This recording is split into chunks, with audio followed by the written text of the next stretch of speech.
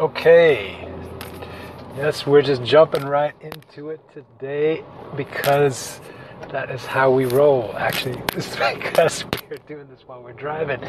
Today, a little bit of a drive time because I always love to try to get every opportunity that we can to connect and to talk about everything that God puts on our hearts and our spirits.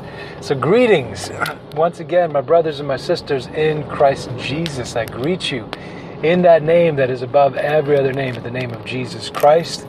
Every knee bows, every tongue confesses, because He, the Lord Jesus, is indeed Lord. You know, there's a reason that so many times when we start to talk, God's had me start that way.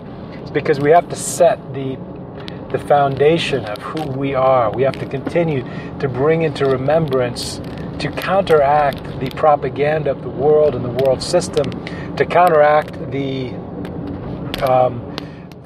drudgery that's thrown at the people of God continually, to try to make them believe a lie, to try to make them believe something else. Because, you know, if you start believing the lie, you start creating, and the creative power that's been put in you by the Spirit of the living God, you start creating that lie in your own life.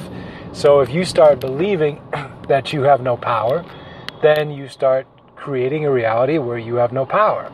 If you start believing the propaganda of the world that you can't make a difference, then you stop trying.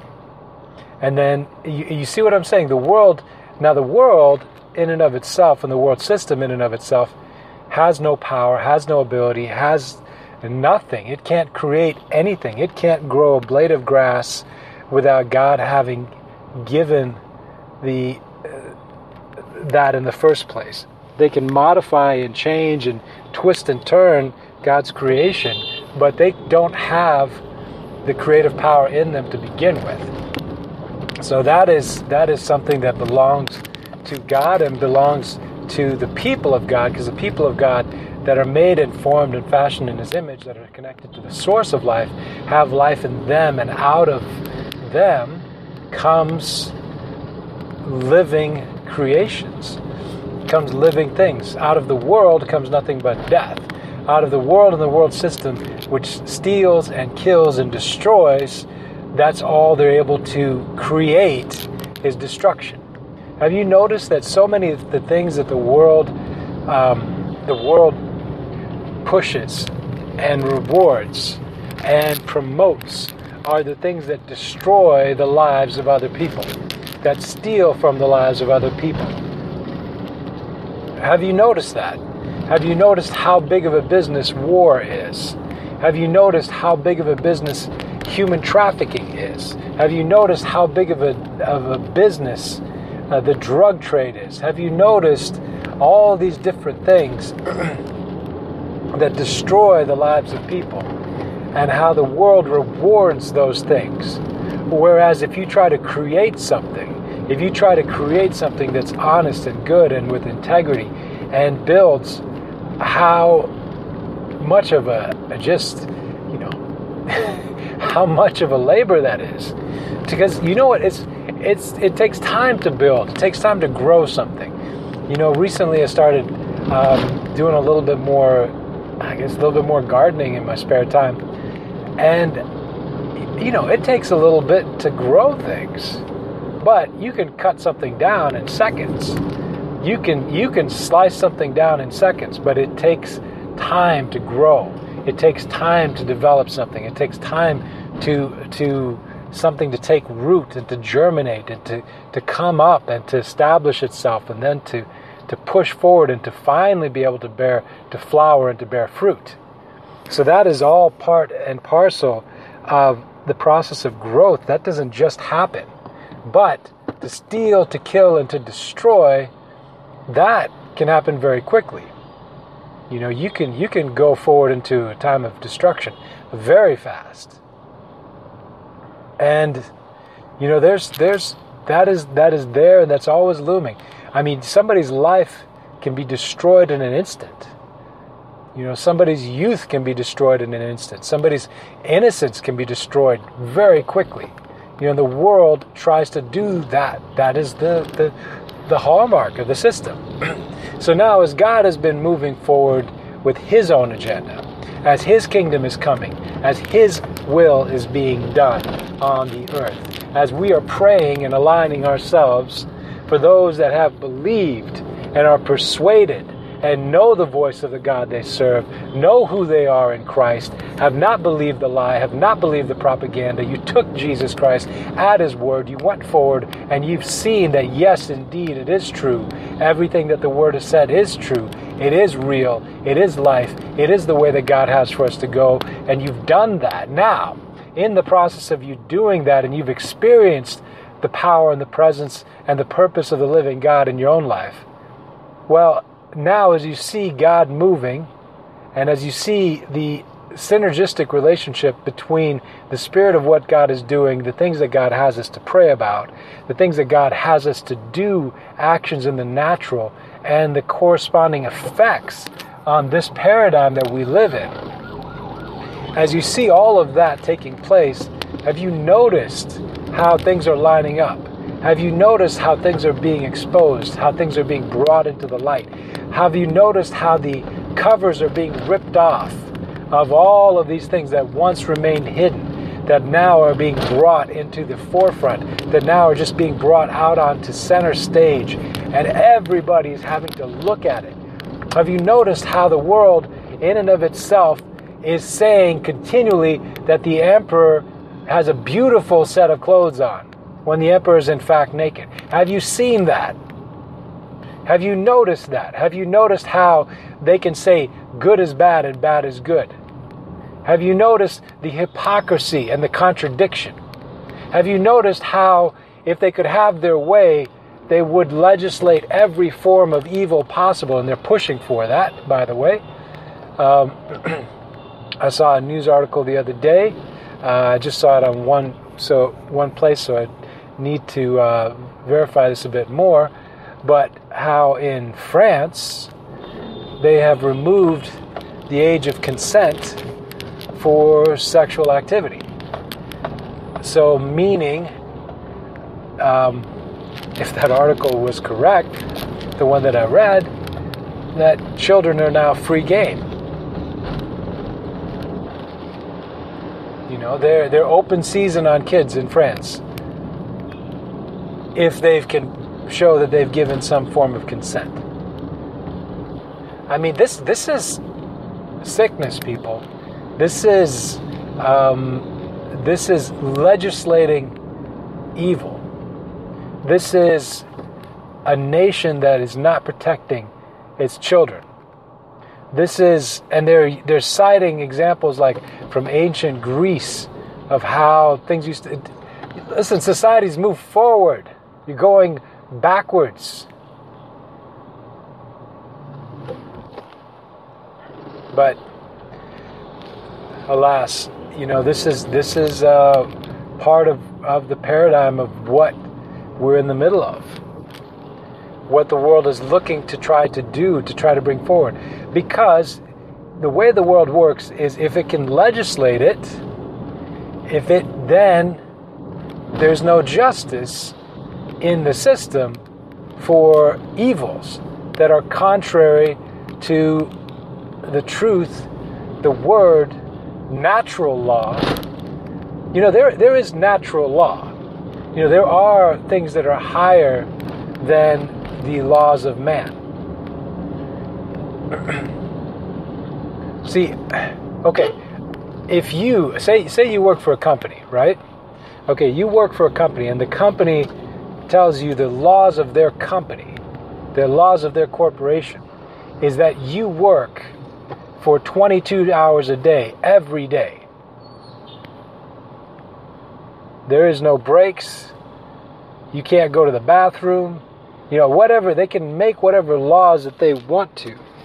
But in the process of them making their laws, is that law that they create, is there a higher law that governs their law?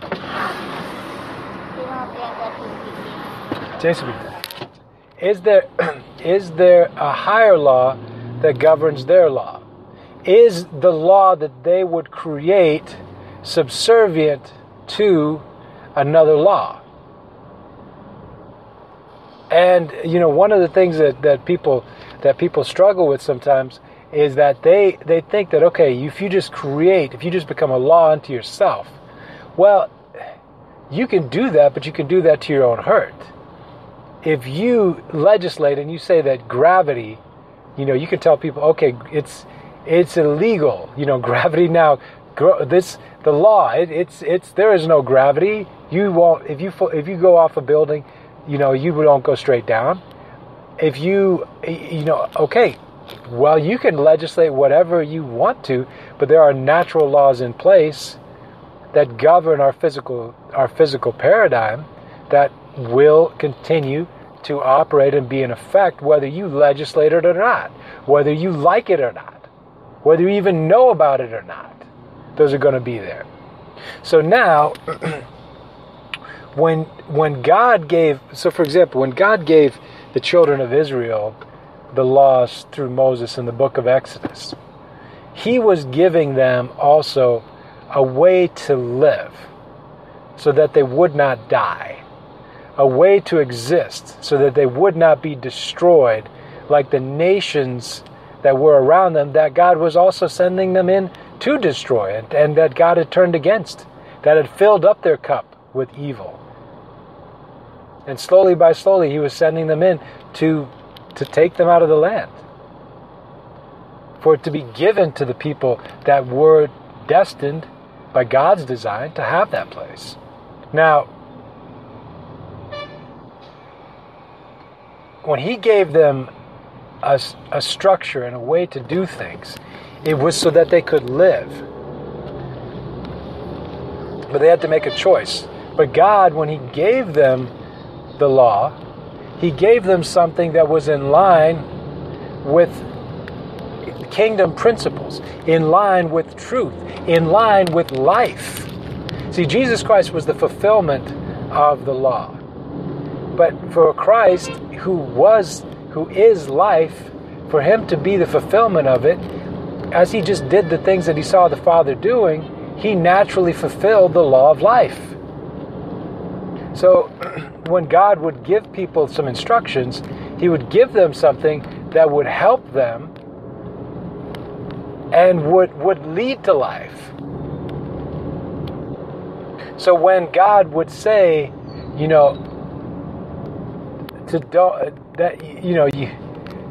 when he says not to steal, not to lie, well, because think about it. Think of a society where nobody would steal.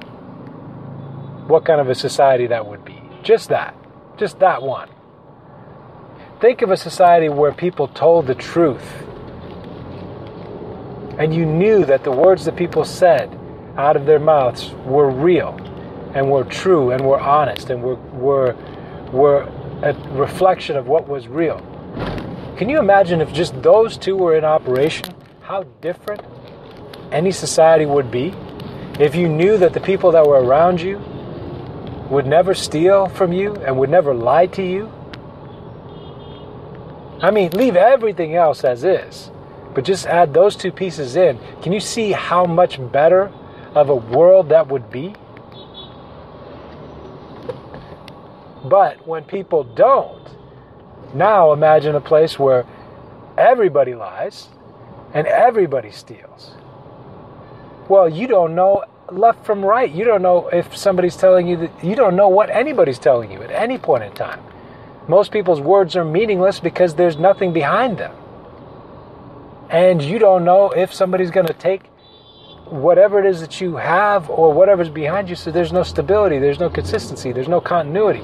Something like that, a situation like that, if people did the fulfillment, the fullness of one or the other, see what it does to a society. See what it does to a place. Just take it out to LD50. There's I'm trying to remember this. It's a test that they do with pharmaceutical drugs. And lethal dose 50. I don't know why I remember that. But, most things in the pharmaceutical world, if you take 50 of them, they'll kill you. So 50 or less. But a lot of things in the world of nature, they're not toxic at any level. But synthetic, man-made, you got to be careful. But if you take something out to its extreme, and see what it is, see what it does, see what the results, for what the ramifications are for doing something a particular way. See what the ramifications are. I had a pastor one time he was talking about something Martin Luther had said, and he had said, if you're going to sin boldly. If you're going to sin boldly. And the point that he was trying to make when he was talking to me and relaying those words of Luther were,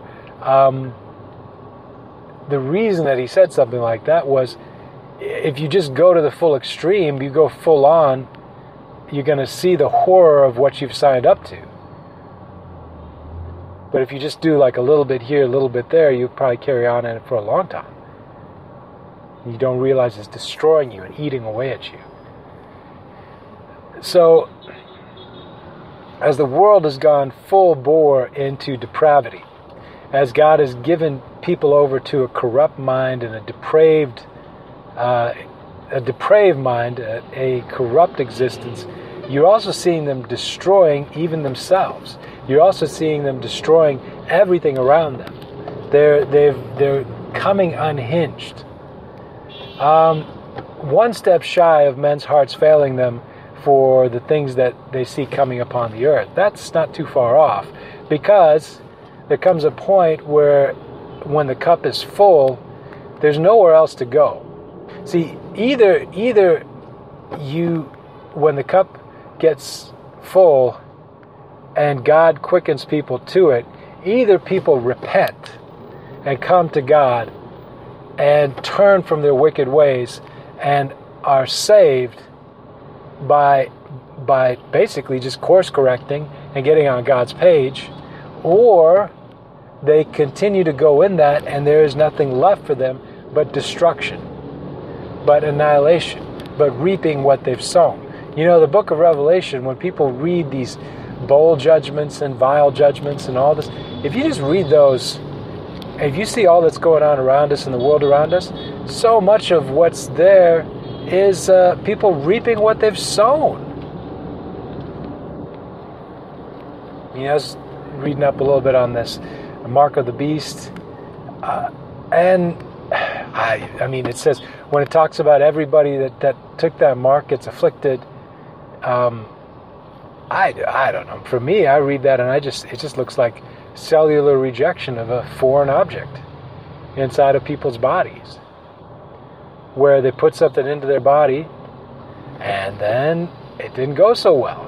So they break out into horrible sores all over their bodies. Now, scriptures talk about it being a judgment. It's a reaping what people have sown. You listen, God is your source. Not man. God is your source. Not the world and not the world system. The living God. He said He would lead you. He said He would guide you. He said He would protect you. He said that He would, by His Spirit, would lead and guide you into all truth. He said, seek first the kingdom of God and His righteousness. All these things, speaking about the needs that you have, will be added unto you. So He's already given this to us. He's already given us the instruction. But the enemy works so hard to snatch it away from you. So hard to take you in another direction, to get you to think a lie, to get you to go another way. But there is a way. There's the way that leads to life. Many are called, but the chosen are few. Why? Because people they won't believe, they won't trust, they just won't take God at His word. I mean, seriously, what do people have to lose? Have you just project ahead a little bit with what the world has and what the world offers you? What is it that you're giving up on? You know, even if you gain the whole world, you lose and forfeit your soul. What do you get in return? What can a man give in exchange for his soul? That's what Jesus would ask. But in the end, you know, the propaganda is very strong. And the peer pressure and the pressure to conform is all around you. And if you're going to persist, and if you're going to push through, you're going to have to see and experience that reality. And it's going to have to be absolutely just solid in you. And you have to trust God to do what He said He's going to do in you. But, you know, the world is going, as soon as you start, it's going to challenge that. It's going to push for something else. It's going to try to distract you. It's going to try to bribe you. The world will happily bribe you off of the path of truth. But in that entire process, if you do take what the world offers you, you're going to be miserable inside. Because you know it. You know that God had something else for you, and you just, that shortcut seems so good. It's a moment by moment thing, brothers and sisters in Christ. You look at it, you bring it before the Father to make your decisions and your choices, and you let Him speak and show you, and then you go with it. Sometimes, it's back to a relationship. Sometimes you just, you know, it doesn't make sense. You're just not quite sure. You don't know which way to go, but you do it. You know, you trust God and you do it. And in the process of going forward with what He shows you, you see the results and you see the fruit and the wisdom of following Him. And do we make mistakes along the way? Yeah, we do. Do we... but here's the thing. If you're choosing life, and you're choosing truth, and you're choosing to follow the way that God has put in front of you as He's explained it and shown it to you in His Word and leads and guides you by His Spirit, the likelihood of good and positive consequences in your life as a result of following what He shows you to do is very high. You know, yes, sometimes bad things happen to good people, but a lot of really good, amazing things are going to happen to you and in your life because you trusted God and because you trusted His Word. So, yes, some difficult things may come up, but mostly what you're going to see and notice is you're going to notice a harvest of righteousness, a harvest of truth, a harvest of good things. You're going to see the response and what comes back to you, what you've reaped from what you've sown as you've trusted God. You're going to see it. And I tell you, it's an amazing thing. It's an amazing thing when this harvest starts coming in. Because when the harvest that God has had you to plant starts to be manifest in your life, it overtakes you. The blessing of God can overtake you, my friends. It can be such a fullness on every side. And I know sometimes people, the way the world thinks is just in terms of finances. I mean, listen, God's not apart from finances, okay? If He's able to raise up Solomon, the richest man that ever lived, then, He's not apart from finance. And it's interesting that the richest man that ever lived was also the wisest man that ever lived. So, there is something to be said for that. There is a link and a connection to that. So it's something to keep in mind, something to think about, that there is something there. And, if somebody would try to tell you otherwise, they're not being straight, they're not being truthful with you. There is something there. But even more than what you have what God does with what you have. When you trust Him with what you have, when you obey Him with what you have, He blesses what's in your care because you've put it before Him. You've consecrated it as unto Him. And God will bless that and do something with it. Something amazing He'll do with it. But it's got to be on His terms. If you don't trust Him with it, then you've kept it separate from Him. And in the world, the treasures of this world, thieves break in and steal, and moth and rust do corrupt and do chew it up. So you want to put everything before Him. But God has His way. God has His way of raising up His people.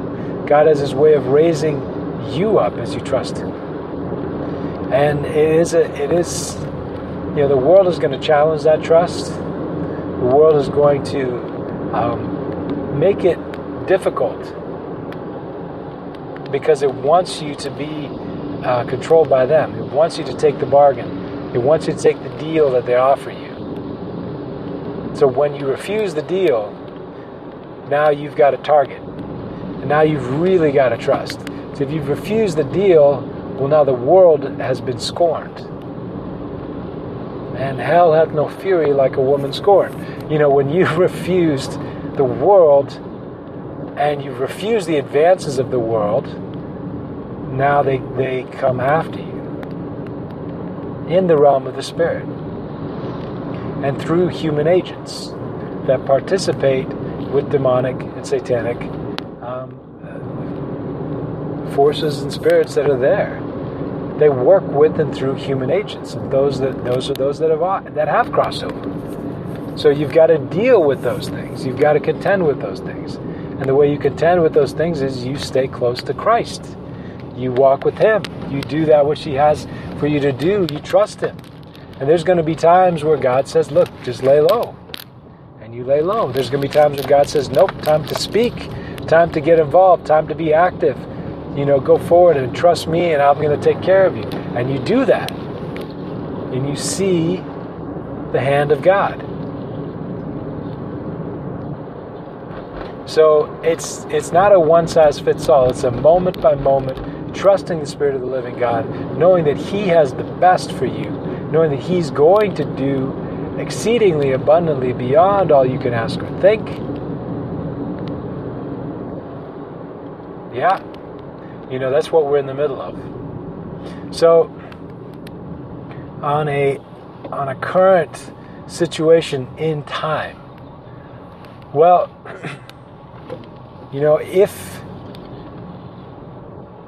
you're struggling with where things are at right now, and I think a lot of people are, well, one is realize that God is with you, and also realize that you've got the power in the Spirit to change everything.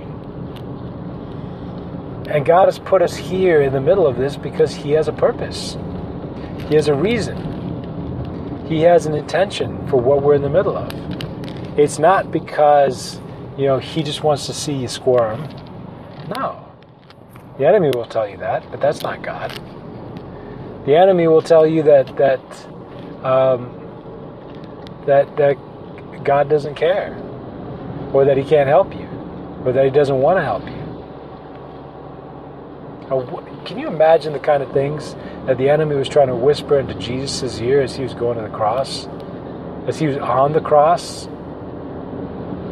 I mean, some of the stuff is recorded. That's because it was spoken out loud. And they recorded those kind of things where people would walk by the cross and say, oh, this guy saved others, he can't, let's see him save himself. I mean, just here's Jesus on the cross giving up His life for the sins of the world, and His people are just throwing insults upon Him while He's taking their sins so that they could be made whole and they could have a way to the Father. And in the middle of that, they're spitting on Him. In the middle of that, they're beating Him. In the middle of that, they're torturing Him. The anguish that He felt in that entire situation. And the enemy throwing everything he's got at Him. to try to dissuade him, to try to pull him off course, to try to get him to just don't go through with it, Jesus. But Jesus went through all the way to the close. So he was able to say, "It is finished." Brothers and sisters in Christ, you and I, we want to be able to say when we're done with our time on the earth, we want to be able to say, "It is finished. It is concluded. It is the reason that you are here. It is complete." And you can go on in the fullness of what God has for you, because it's done. There's nothing left. You did your role. You did it beautifully. And how did you do it? Well, what did Jesus do? "I only do the things I see the Father doing. I only speak the words I hear of the Father." So that's how you do it. And take up your cross daily, which means it's not a crazy or sadistic thing. It just means, okay, God, your way, not mine, every day. That's all it means. All it means is you, God, your way, not mine. Dying to yourself. People have made this oh gosh, they made it so crazy and so twisted and so convoluted. It's none of that. Dying to yourself just means, okay, God, your way, not mine. Simple. Okay, God, your way, not mine. That's it. That's all it is. Every moment of every day. And in that, there's freedom. In that, there's peace. If you're struggling with your peace, just check that. Because there's peace in that state. Because he's the Prince of Peace. There's peace in that state. And yeah, we are under attack as well. And there is that attack of the enemy that comes, which, it will disrupt your peace, and it will. But, it passes. It passes. You shift locations, you change a couple things, it passes. As you just trust God and you move forward a little bit, it passes. You wait a little time, it passes.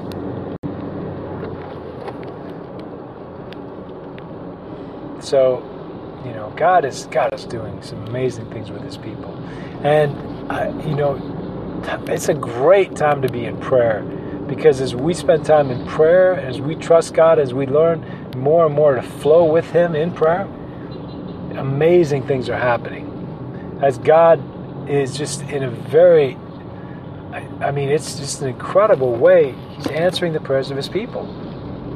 He leads us to pray in line with the Spirit, and as we pray and we bridge from the spiritual to the natural, God brings the answers that are one in the Spirit and one in the Spirit realm into the natural. It's incredible, guys. This is the way we want to live. So, but the day-to-day, this is something that, too, we've got to also master. We've got to master the way that we do that in this time. Because, the world is not going to do that for you, because the world has a different set of priorities and a different focus. So you have to allow God to quicken you and show you how to master your way of being here in your time on the earth. You want to master it, because if you can master, you can optimize your time. You can optimize this window that you're on this planet, in this life, doing the things the Father has for you to do. If you leave it up to the enemy, he's going to have you scattered all over the place.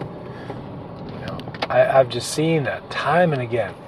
Somebody will start moving with what God has for them to do, and the enemy will just scatter them. Just send all kinds of things right away to try to get them off that track, to break their resolve, to get them distracted, to make them forget the very thing that God just showed you, that incredible word that God just showed you. The enemy's going to try to take all of that away from you. So, learning some mastery is important. And you're going to learn that as you just continue to persist. Listen, go with what you already know. Go with what God's already showed you. If he showed you something, and I know he showed every single one of you things, the part that he showed you, that's the part. Just go with that. Go with what you know is God. Because he is I am. He is truth. He's the way, the truth, and the life. And there is peace and life and hope and joy and fullness of being in him. But you got to go with him. You've got to go with him. If you resist, you resist to your own hurt. If you flow with him, you flow with him to your own benefit, to your own fulfillment, to your own joy, to your own elation. If you flow with him, you're flowing with life. And you're flowing with God the way that he works on the earth. Not the way that man works, but the way that God works. You know, the world is going to keep coming apart more and more and more. And I don't want you to be